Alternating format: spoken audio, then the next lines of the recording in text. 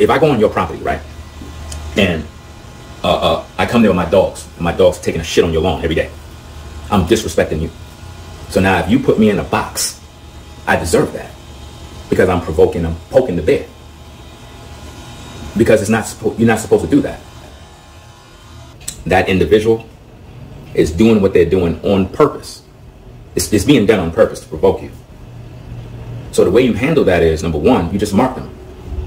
I ain't fucking with you. I ain't fucking with you. I ain't saying nothing to you because I know you full of shit. And you kind of pick up on that energy when you're dealing with people. You know? So as men, you really got to know how to conduct yourself when you're in the world. Like, it's all about respect. Everything is about respect. You know? A man have to know how to respect another man. If I tell you as a man, don't do this, and you continue to do it, I don't got no respect for you because I know you're not a man. You're a bitch. I can't remember the exact title, but RingoTV, to his credit, he did make a video about people being demons. This was about 3 or 4 months ago. And of course, he was criticized for being a loner. And as he said, he loves to ride solo. And there are those who accused him of being awkward and weird. I was not one of them criticizing him for riding solo. Okay. Now, did I nickname him Weirdo TV? Yes, but not for riding solo. I nicknamed him Weirdo TV for some of the things he said. Okay. Because I myself, I also love to ride solo. Okay, especially doing the work that I do that requires a lot of alone time, studying, video editing. Okay, people have energy. They have demons on them. So from that standpoint, I do not criticize him for wanting to ride solo. But the man you see in this video is not RingoTV. That's Donald Webb. Okay, that's a human being right there. A black man. By the way, those of you who had an issue with the tone in which RingoTV instructed his wife, you completely disregarded the intent of that video that I titled Weirdo TV, the Perverted Poet. I called him out on something entirely different for saying men should not bring their women on camera. And then he did the same thing that he was criticizing New Breed for doing. That was the whole purpose of that video. As for the tone he spoke to his wife, listen, that's between him and his wife. All right? A man is supposed to give instruction to his wife. That's the way the Most High made us. Okay? The woman was made for the man. She was made to submit to the man. Okay? Under the law of Moses, the wife was considered the property of her husband. Oh, I know that's going to stir up that Jezebel spirit. I know that's going to stir up that feminist demon. Okay? But I don't care. And while we edit, smash that like button and smash my Cash App to support hard truths. Respect the grind. Nevertheless, according to RingoTV, just reading through the lines, some Edomite continues over and over again to direct his dog to poop on his lawn. So basically, we have a dog walking a dog situation. I mean, this devil is instructing his dog to do something so foul and so wretched to another human being. For a man to do something like that is demoniacal, deplorable, and scum of the earth type behavior. Obviously, this guy has been living there for quite some time and is real comfortable getting his way. Okay, he hasn't had any issues and probably hasn't had to deal with any black people in his neighborhood. So it was rather odd to him seeing RingoTV and his family looking different from other people in the community moving there. Maybe this guy had some encounters with black people at his job. Maybe he's a manager, or maybe he's a CEO of a company and he's used to having black people under him. Okay, this is common with these type of people who behave like this. I mean, obviously, it was strategic and done on purpose because he had to stand there and wait for his dog to poop. And according to Ringo, this demon has done this several times. I mean, what a coincidence, right? But continue. And this is why, for me personally, why I don't interact with people. A lot of times you have people that it's like demons get in them. They do stupid shit. Like, for example, when you're in a community, right? Common sense tell you, if you don't live in a certain spot, don't fucking go over there. I agree. I recall Ringo saying in the video, I believe titled Humans Are Demons, that his neighbors allow their kids to wander onto his lawn and their kids are playing on his front lawn unrestricted. So I believe this may be the same neighbor who directed his dog to poop on his lawn. Or maybe they're two different suspects. Maybe Ringo can clarify, since he's the one who was involved in this situation. Because he did say there were other people in his neighborhood that he had issues with. Okay, but the scriptures say, do unto others as you would have them do unto you. Do these suspected white supremacists practice this principle? Certainly not. The demon that dwells inside their vessel that does these despicable things, that demon was used to using their forefathers to do the unthinkable, the unspeakable to our ancestors during the transatlantic slave trade. So the individual who had their dog do that, the entity that's inside him convinces him that this is the 1800s and it's okay for him to do those things. Today, that parasitic evil spirit reigns in high places. It's what I call child support principalities. Remember that the scriptures say, for we wrestle not against flesh and blood, but against spiritual hosts of wickedness in high places. Okay? These hypocrites say in their law book that parental custody is for the best interest of the child. Yet, what do these hypocrites teach our children in school? Do they teach them what's in the best interest of the child according to the laws and statutes and ordinances of the Most High? Certainly not. Again, suspected white supremacists always attempt to invade the civil liberties of the so-called black man, and he does this in his courts, he does it in corporate America, or even on your front lawn. Okay, they have no boundaries. The scriptures say they've taken crafty counsel against the chosen people of God. As I said earlier, I like to be left alone as well. Sometimes I come to the library to read, and Edomites want to come interrupt my space with small talk. But I don't lend my energy to anyone. So I just tell them to leave me alone. It's that simple. You have your space and the fatness of your land, and I don't come on your property. Okay, so respect my space.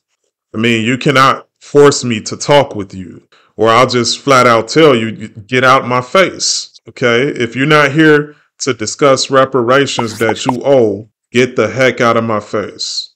Repent of your sins and come up out of them houses. Come up off that blood money and follow the Most High. Again, this is not the 1800s. You need to be concerned about the lake of fire that awaits you rather than you being in my face.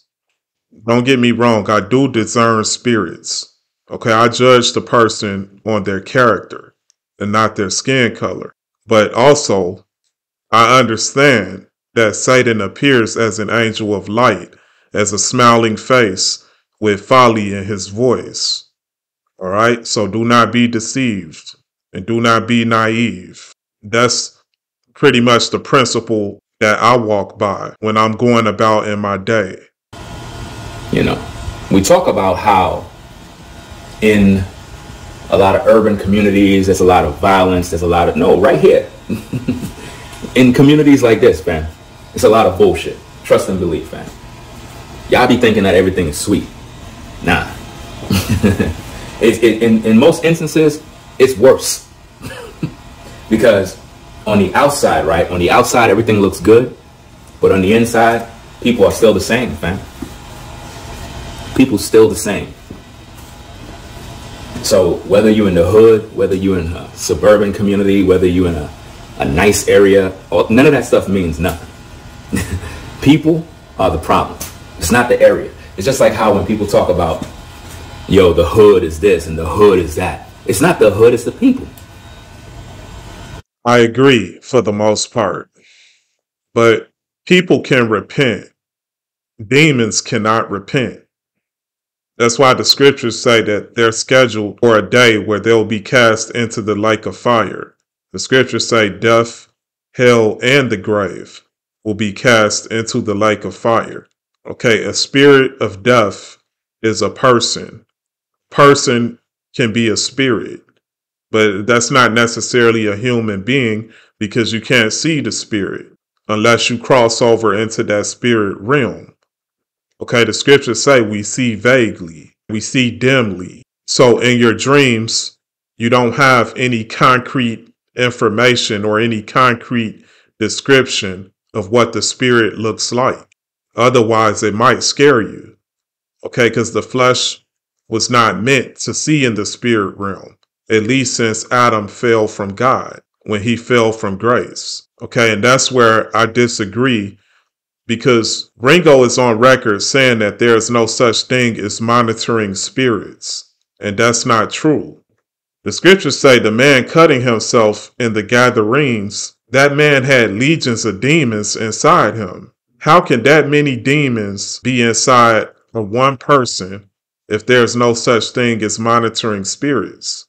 The scripture even compares an evil spirit to an animal when it says Satan goes about seeking whom he may devour. So he must study his prey. The predator must study his prey.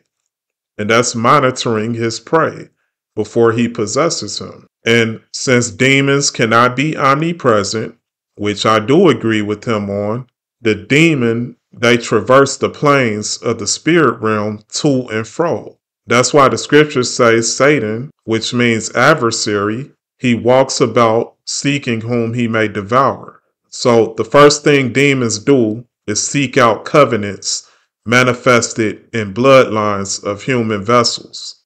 So, for example, the suspected white supremacist that Ringo described, that man has a covenant with an ancestral demon.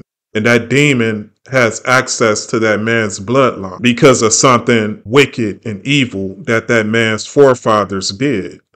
Not only that, the scriptures say that the Most High passes the iniquity. He visits the iniquity of the father onto the children, down to the third and fourth generation. So that man there is culpable in the crimes of his forefathers because, according to Ringo, he continues to practice it.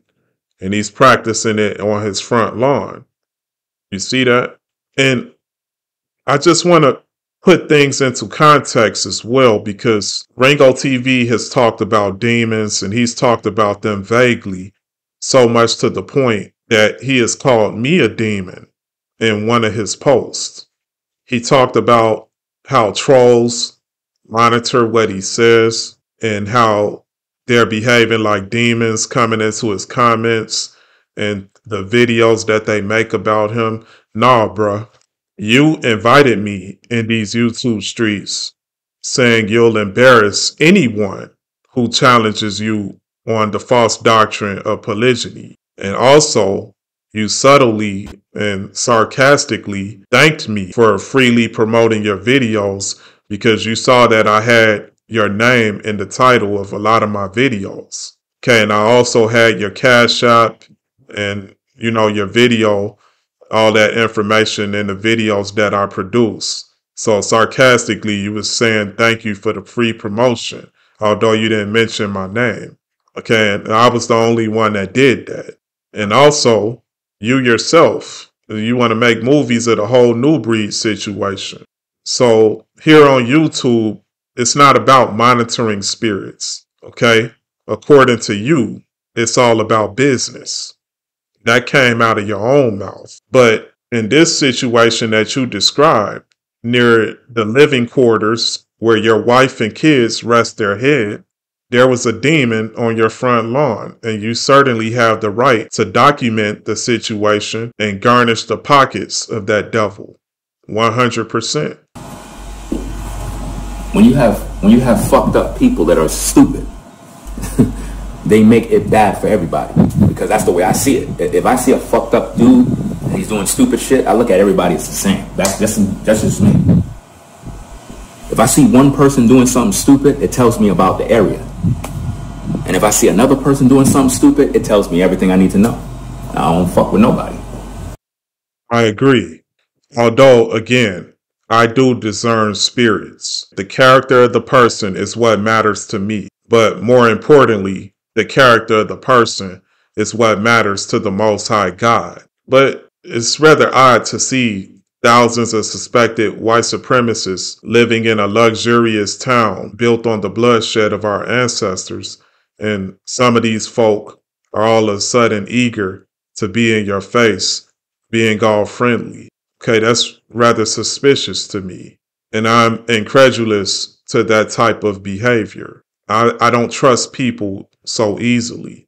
So when you're in my face and you're being so friendly, that's rather demonic to me. I don't just go with the wind with what everybody else is saying.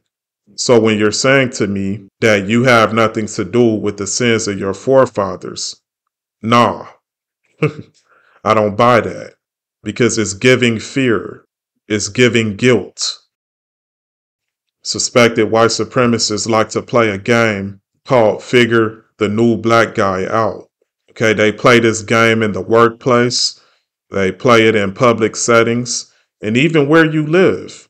I'm sure this individual tried this game with RingoTV. Then this man probably returned back home to have a conversation with his wife about the quote-unquote new black guy. Nah, when you see me and introduce yourself, do it with your head and knee bowed and a handsome check in your hand. And moving forward, keep out of my face. I respect your space. I respect your living quarters, or else you call the police on the black guy, right? Okay, do unto others as you would have them do unto you. Let's conclude with the scriptures.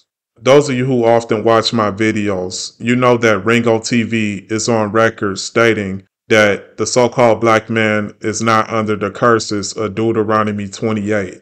Now, for the sake of time, I'm not going to go through Deuteronomy 28 in its entirety in this video. Okay, I'm going to do a series on Deuteronomy 28 in the forthcoming weeks. Okay, so I'm just going to read a few verses from Deuteronomy 28. Then we'll go to Deuteronomy chapter 32. Then we'll conclude with the book of Numbers chapter 20. So Deuteronomy 28 verse 16 says, "Cursed shall you be in the city, and cursed shall you be in the country." All right. So RingoTV recently moved from the city of New York, from Brooklyn. Okay. And now he's in North Carolina, in suburban community. Okay. Where so-called white folks stay at. Okay. It doesn't change. Remember Henry Louis Gates? What was that, about 12 years ago? He got locked out of his house and the police arrested him for breaking into his own house. So someone in that gated community that saw him going about his day for all the years that he lived there still called the police on him, knowing that he lived there. And the police that arrested him, I'm sure, knew that he lived there. Okay? That's a curse. Doesn't matter how much money you make. All right? Let's go down to verse 19. It says, "Cursed shall you be when you come in, and cursed shall you be when you go out." Okay? You just coming outside on your front lawn. Okay? And the suspected white supremacists do something like that, so despicable and so inhumane. But, you know, RingoTV and other parts of the video, he was talking about his Second Amendment rights and, you know, how he lives in a gun state. Listen, you didn't make a move immediately, although you wanted to do something to that man for doing that, because you understand that the laws of white supremacy, although it appears like that on the surface, it's not in your favor. It's not in people who look like me and you favor. Okay, and this ties also into this whole new breed situation where he's talking about the Gentiles coming onto UP farms and starting some sort of community where people in the end times can live in harmony and they can share all things common. Ain't that what Dirty Low Dow say? We're going to have all things common, right? And he's a so-called black man and he's oppressing his people. Look at that devil. But Ringo TV, you understand that if you took the law into your own hands, that Deuteronomy 28 verse 19 will manifest in your life. Okay, only the Most High will get us up out of this. Okay, according to the scriptures. But I'll cover that in another video, as I've covered in previous videos thus far. Check out my series, White Supremacy is a Package Deal. Okay, that series is still going on. And I'm covering a lot of these things in there, but I'm backed up with a lot of work that I'm producing at the moment. So stay tuned, okay? Let's go to Deuteronomy chapter 32, verse 21. It says, verse 21, they have provoked me to jealousy by what is not God. They have moved me to anger by their foolish idols. It's talking about the children of Israel and their descendants. Continuing, but I, this is God talking, but I will provoke them to jealousy by those who are not a nation. I will move them to anger by a foolish nation. Ringo TV, you were moved to anger by a foolish nation. Okay, that's a curse. All right, we were never supposed to be subjected to the laws of so-called white supremacy. Right? Again, but you wanted to do something to that man, rightfully so. Okay, because that's your property. But the Most High parallels the offense of the children of Israel going after the golden calf. Okay, then and if you want to translate that into modern day, we're going after Air Jordans and all of these idols. We turn people into idols. We turn celebrities into idols. And he's saying, I'm going to do likewise to you. Okay, just as you went after your idols, provoking me to anger, I'm going to provoke you to anger by those who are a foolish nation. So the Most High put both offenses of foolishness on the same playing field. I don't know if you guys caught that in Deuteronomy 32:21. All right, but I'll revisit that in another video, as I already have in the series thus far. White supremacy is a package deal. Okay, so let's go to the book of Numbers, chapter 20. I'm going to read from verse 14 through 21. And by the way, Ringo TV, if you're watching, respond to what these scriptures say about these curses. Because it's easy to just complain about it. Well, do something about it. Yes, you can go and document it to the police and make sure you have a paper trail, like you said in this video. But you also need to get on your knees and repent and discuss these matters. The scriptures say, bring your grievances before the Lord. The way we come out of this captivity is through prayer. All right, so that the Most High can judge our oppressors. Now, that does not mean you don't stand up for yourself and your family, all right? But, you do what you have to do. That's your business. I just wanted to put things into context using the scriptures. Okay, so Numbers chapter 20, starting at verse 14. It says, now Moses sent messengers from Kadesh to the kingdom of Edom. Okay, so Moses and the children of Israel, they're already going through a hard time at this point. They're famished. Also, Moses is a bit frustrated because Miriam, who was Moses' sister, she already died. Okay, and that's when the previous chapter, I believe the Most High had told Moses to speak to the rock so that the children of Israel can drink the water that will come from the rock that will pour out from the passageway. And instead, Moses, in frustration, struck the rock with his rod. Okay.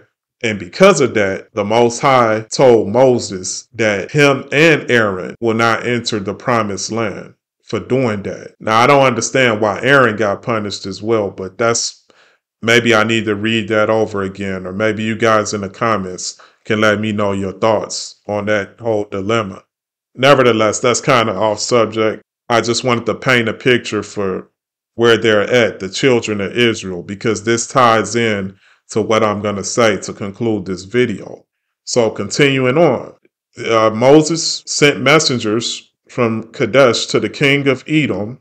Okay, we know Esau is Edom, saying, "Thus says your brother Israel, you know all the hardship that has befallen us." Catch that. They know all the hardship that has befallen us. They know what we went through in the transatlantic slave trade. If we're going to parallel that to what the children of Israel were going through during this time period, Moses is saying, you guys know what the children of Israel went through when they were in bondage in Mizraim, which was Egypt. Continuing, verse 15, how our fathers went down to Egypt, and we dwelt in Egypt a long time, and the Egyptians afflicted us and our fathers. Verse 16, when we cried out to the Lord, he heard our voice and sent the angel and brought us up out of Egypt. Now, here we are in Kadesh, a city on the edge of your border. Please let us pass through your country. Let us come on your property. It's really what they're saying. Okay, continuing. We will not pass through fields or vineyards, nor will we drink water from wells. We will go along the king's highway. We will not turn aside to the right hand or to the left until we have passed through your territory, your property. Verse 18. Then Edom said to him, you shall not pass through my land, lest I come out against you with the sword. Now, he didn't even go through just giving him a warning. Immediately, these Edomites said, we're going to come out against you with the sword, because that was already in their heart. Okay, this is an ancient spirit.